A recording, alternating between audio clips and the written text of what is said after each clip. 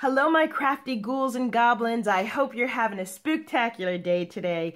Welcome back to day 4 of the 13 Days of Halloween, hosted by Rosa Kelly Scrapbooking, Elizabeth Garza from Live, Craft, and Love, and yours truly, Robyn Pitts with Sir Chauncey Rocco Creative Designs. Today, I have a really fun project to share with you. We're going to make this adorable box and Halloween sucker treat cup. Now you may be asking yourself, what exactly is a sucker treat cup? Well, think lollipop.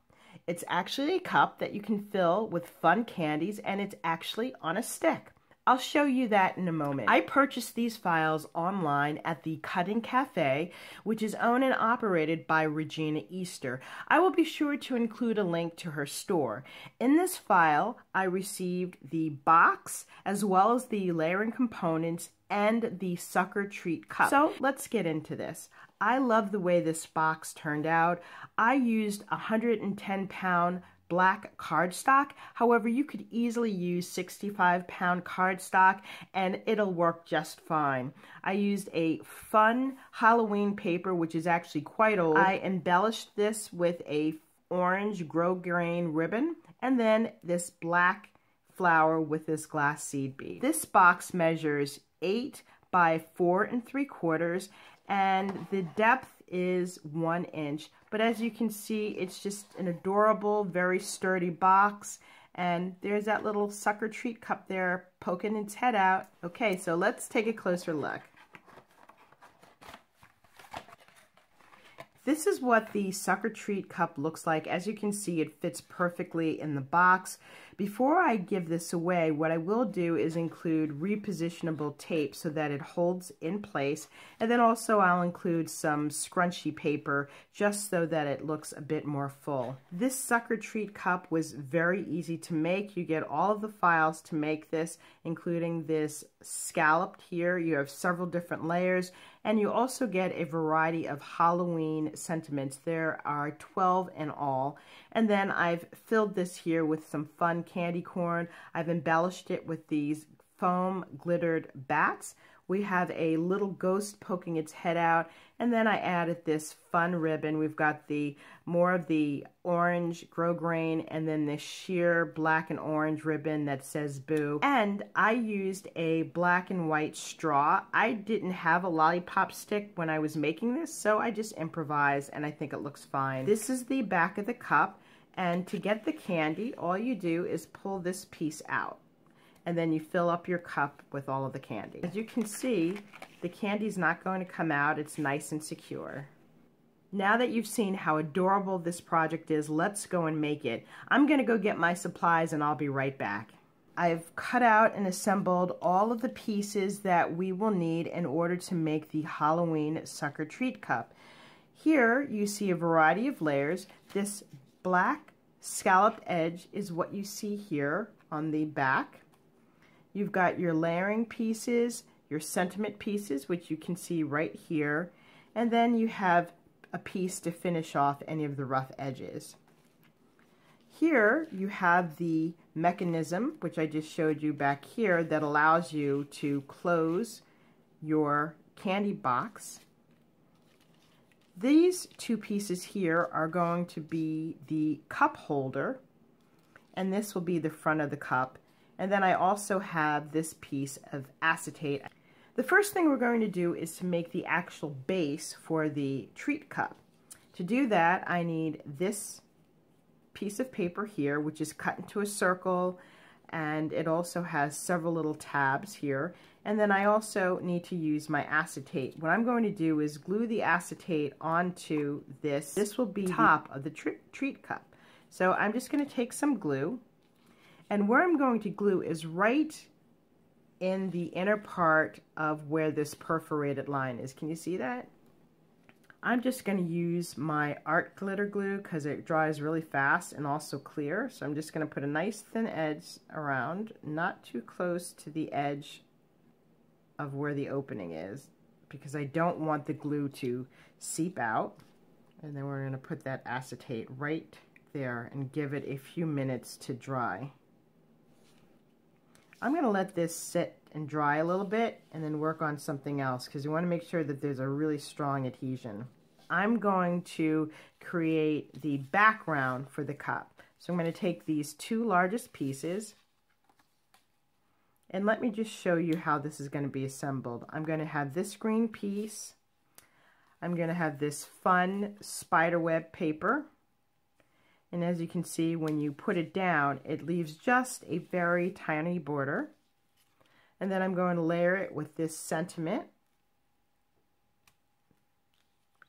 And then we will have this finishing piece to clean up all of the edges. So that's what our base of the treat cup will look like. So let's start gluing some of this down.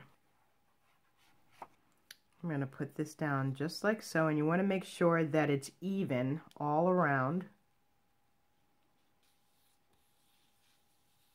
Before I glue any more layers on, I'm going to go back to my treat cup.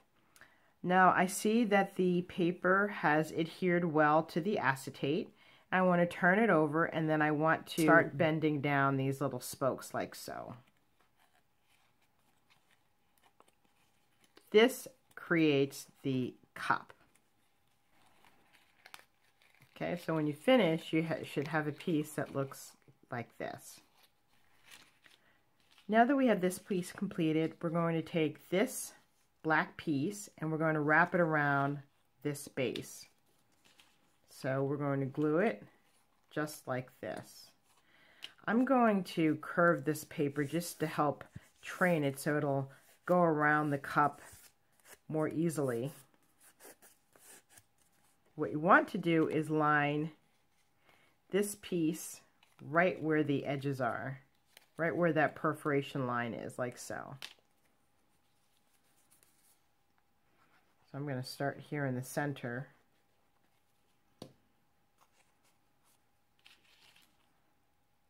Like so. And have that hold just for a little bit. Once you finish gluing this piece on, it should look like this in a circle. Next, what we need to do is glue this to our designer paper. So I love the way this little spider web looks. And to do that, what we need to do is fold these edges up. And then we want to put glue on the background here. All around this. Okay. And then we're going to put this on top of the circle. It should have a nice snug fit. Press this down just like this. Okay, so now that we have this adhered, we're going to glue on the sentiment piece. This says, "Eat if you dare." I'm going to put some glue right around the back. If you have directional paper, you want to make sure that your text is facing up. I want to make sure that I can still see this little spider over here, so I'm going to put it just like this. Don't worry about this little area here that you can still see. We're going to cover that up. We're going to use this little tiny piece that's going to go on top here.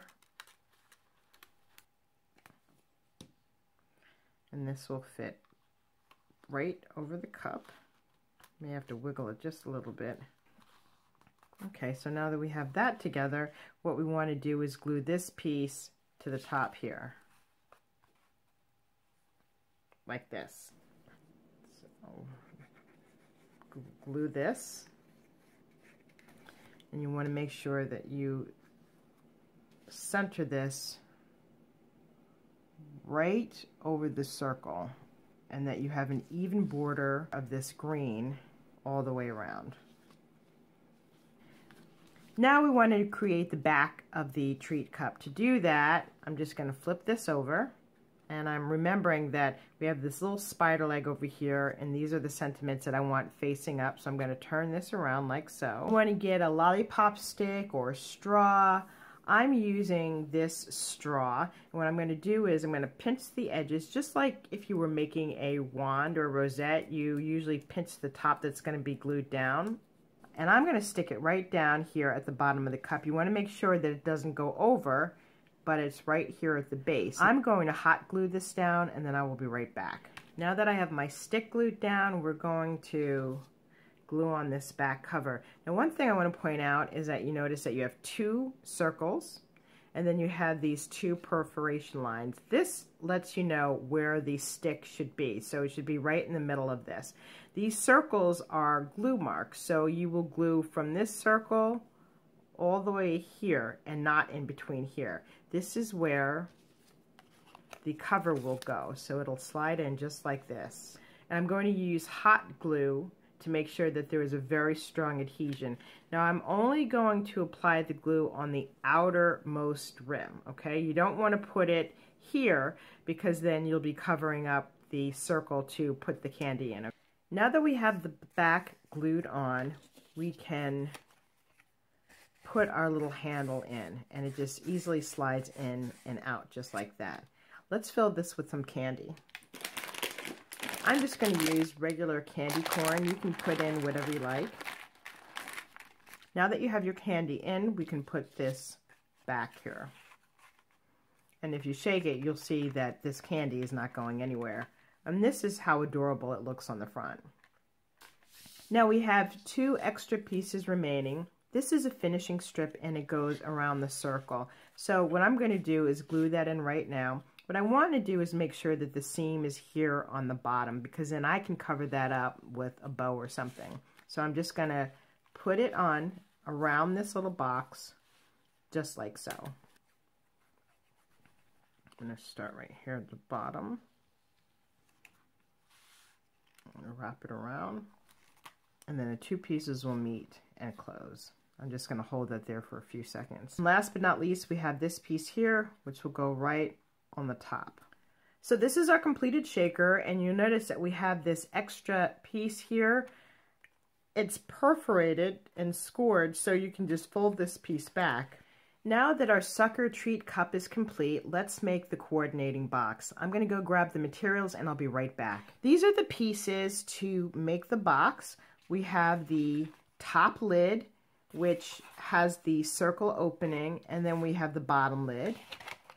We have a front layering piece. We have a finishing circle, acetate, and then I've cut strips of paper to cover the side of the box. The first thing that I want to do is to attach the acetate onto the layering piece before I adhere it to the back. So I'm just going to put this behind here, like so. I'm going to glue it down. You want to make sure that you have the glue far enough from the center circle because you don't want the glue to ooze out. We've glued the acetate onto the back of this cover sheet. Let's glue this onto the lid. This is a lid, and this is going to go right on it, just like so, right in between where the perforated lines are.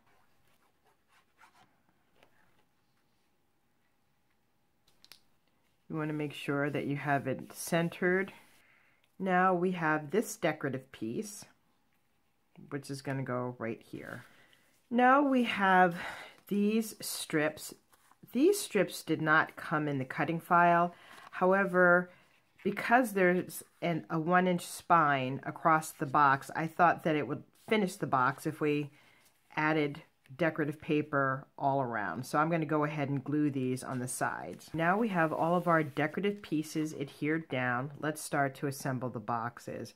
What you're going to do is fold on the score lines, like so.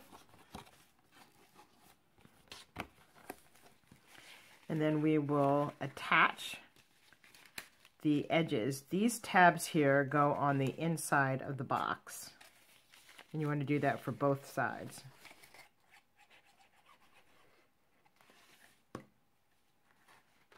We're going to line your edges up,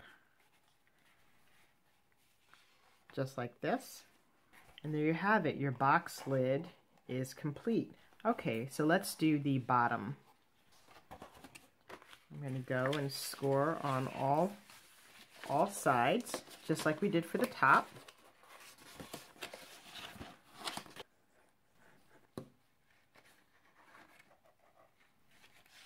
So now that the base is done, let me go get the sucker treat cup and put it in the box. This is the finished project. I simply added on some orange bows, this spider web bow, this little glitter wooden veneer spider, and then this little ghost here. I think this looks so cute. And that's going to go inside just like that. And there you have it. All this is missing is a few embellishments. I'm going to go get a bow and I'll be right back. And here is our finished box. I love the little spiders here. These are flocked, so they have a nice fuzzy furry feel to it. This concludes my review of my Halloween sucker treat cup and box. Hopefully I've inspired you with some fun and creative ideas. If you like this video, please take a moment to give me a thumbs up, leave a comment, and subscribe. And also don't forget to hit that little bell so that you will always receive my videos. Please be sure to join the other channels featured in this 13 Days of Halloween craft series. I look forward to seeing you tomorrow for day 5. You won't want to miss it.